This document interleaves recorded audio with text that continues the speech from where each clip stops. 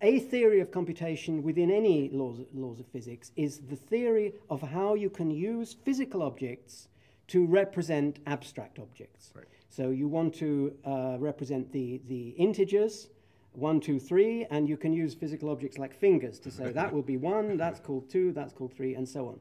And the computers are ways of instantiating abstract objects and their relationships in physical objects and their motion.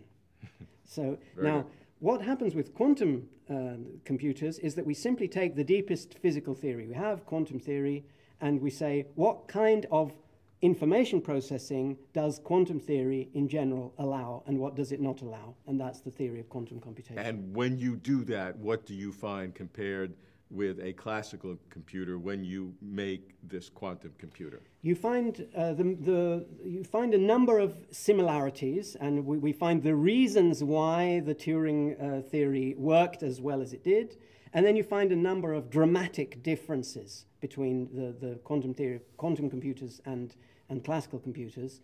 The one that's got the most attention is that for certain types of calculation, a quantum computer can perform it exponentially faster than any classical computer. So you could have, people haven't built quantum computers yet, but we hope that they soon will.